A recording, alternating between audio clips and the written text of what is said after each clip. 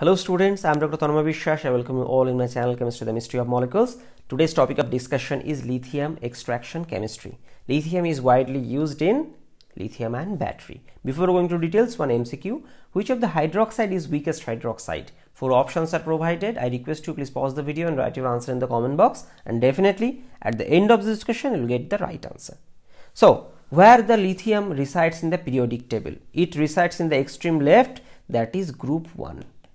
It is the lightest metal in the periodic table and it belongs to the group 1 metal category.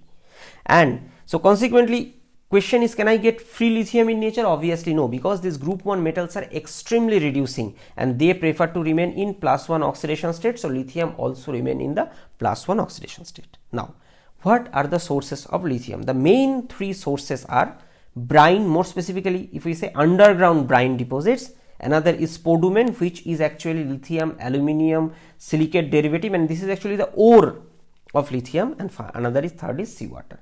Let's learn stepwise. What is brine? Brine is actually the solution of the salt which is extracted from the reservoir that are located beneath the salt flats, which are known as salars, most of which are located in this South America and China. And remember, there is a term lithium triangle, means the common zone between Bolivia, Argentina and Chile. In that zone, the largest proven reserve of lithium is found.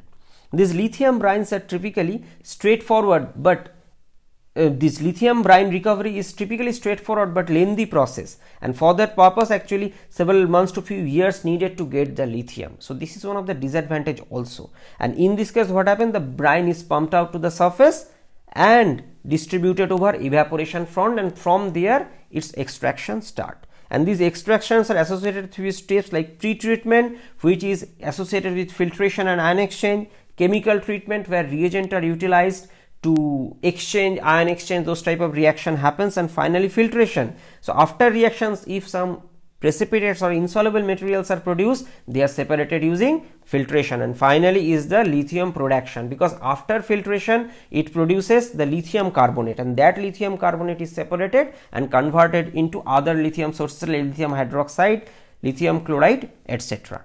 Now if we look at stepwise this brine to lithium extraction, first this brine is pumped out from the underground and let it allowed for solar evaporation and pre-treatment, which enrich the salt concentration into the solution. Later on its impurity are removed. First, boric acid, boron is removed in the form of boric acid by treatment of the brine with isopropyl alcohol, which produces ester, and ultimately using heating these esters are removed. Later on, this magnesium and calcium both are precipitated out by addition of lime to that solution. So in this way we have removed 3 components. Later on, what's there? Right now they are group 1 metals like sodium, potassium and lithium. So from that thing, lithium means, in this way we can say lithium concentration is relatively enriched, and from that solution how lithium is extracted by addition of sodium carbonate solution. This is because through ion exchange lithium chloride is converted into lithium carbonate, and lithium carbonate is insoluble, so it get precipitated out. Now this lithium carbonate is relatively impure and it cannot be used in battery application. Consequently, what is done? This lithium carbonate is separated, and along with this lithium carbonate water, carbon dioxide is pumped with high pressure. In presence of this high pressurized carbon dioxide, lithium carbonate is converted into lithium bicarbonate and it gets solubilized. Again, then there is the pressure of CO2 released, means this pressure is withdrawn. Consequently, this lithium bicarbonate converted into relatively pure lithium carbonate, which is eligible to use in battery application. And not only that, from this pure lithium carbonate, lithium hydroxide and other lithium based chemical could also be produced. Now second method for lithium extraction is spodumene based method. In this case, what happened? This spodumene is first treated with sulfuric acid. And what happens? This spodumene is actually lithium aluminium silicate. In presence of sulfuric acid, reaction happens and this lithium and aluminium are converted into their corresponding sulfate, which are water soluble, but this silicate converted into silica solid and get separated out. Now from this aluminium and lithium ion mixture, this aluminium is separated in the form of aluminium hydroxide, which is actually a precipitate or insoluble material by the addition of aqueous sodium hydroxide. Now, after addition of sodium hydroxide, what remains in the medium? It remains in the medium, there is lithium sulfate, sodium sulfate there.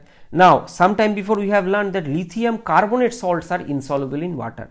So, that concept is utilized here, means sodium carbonate, solid sodium carbonate is added into the solution. Consequently, what is produced? This lithium sulfate, sodium carbonate anion exchange happen. So, it produces sodium sulfate which remain in the aqueous layer, and this lithium carbonate is insoluble, so it get precipitated out as a solid. Now, this lithium carbonate is further purified by treatment with HCl, which releases this carbon dioxide. Now, remember this again, in this step carbon dioxide is produced, but whenever carbon dioxide produced in any industrial scale, it is better not to allow the carbon dioxide to be released into the atmosphere, because excess CO2 present into the atmosphere is responsible for global warming and climate change. Now, later on what is done? This lithium carbonate reaction with HCl produces lithium chloride, which is in the aqueous layer, aqueous solution. So, using heat, the water is evaporated and this lithium chloride remain as a solid. Then using heat, it get in the liquid form, means molten, and electrolysis of molten lithium chloride produces lithium. And now, what is the difference between brine based method versus spodumene based method? First of all, spodumene has relatively higher percentage of lithium, and this is the ore, that's why it is preferred worldwide. Second, this using a wick from a spodumene, so you can get lithium. But if you look at those brine based method, from months to years needed to evaporate the solution and ultimately get the lithium. And another thing, if you look at the environmental impact, the environmental means consequences or impact is more in case of brine based method, because huge amount of underground water are pumped out, and second thing, huge amount of land is utilized, means in the desert zone, to evaporate that water. So, that's not good. So, that's why these spodumene based methods are welcomed compared to brine. Now, why this lithium carbonate is insoluble in water? Because this chemistry is utilized to separate lithium, because the electrostatic attraction between the lithium and carbonate is more, that's why they don't get soluble in water. Because means, in short, if I say the lattice energy of lithium carbonate is higher compared to its solvation energy, that's why it doesn't get soluble in aqueous medium. Now, another important chemical of lithium is lithium hydroxide, and it is prepared by reaction of lithium carbonate with calcium hydroxide, which produces lithium hydroxide, and in this case the calcium produced calcium carbonate is actually insoluble, so it precipitates out from the reaction medium. Here the lithium carbonate is pure, so lithium hydroxide is also pure. Now, how this calcium carbonate are recycled? Because anything we can't throw when we produce in large scale. This calcium carbonate are recycled by heating, and in this heating it produces calcium oxide and carbon dioxide, and this calcium oxide further treatment with water produces calcium hydroxide again, and this could be reutilized. And as I told, it is not good to release the CO2 into the atmosphere. Now, why the lithium hydroxide is important? Just we have learned about it. This is because it is used in huge amount in lithium ion battery cathode material, that is lithium cobaltate or lithium cobalt oxide or lithium iron phosphate. So, this is the main use of this lithium hydroxide. And how this lithium battery are charged? Actually, when you are charging, this lithium ion from this lithium cobalt oxide or lithium iron phosphate goes from its layer to the graphite layer and stored there. In this way, it stores energy, and when you want to discharge it, if you connect the external circuit, this lithium will come from this graphite layer to its original position, and in outside circuit you will get electricity flow. So, this is the overall mechanism of this.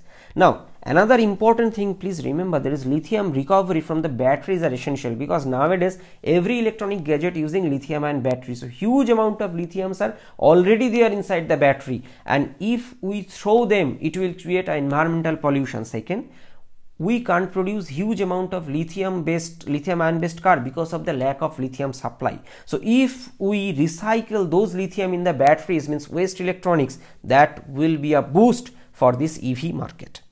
So, The third option is actually the seawater to lithium. Actually, this ocean, our oceans have a huge amount of lithium resources, means 230 billion tons. If you compare this with land base, there is only a 14 million tons.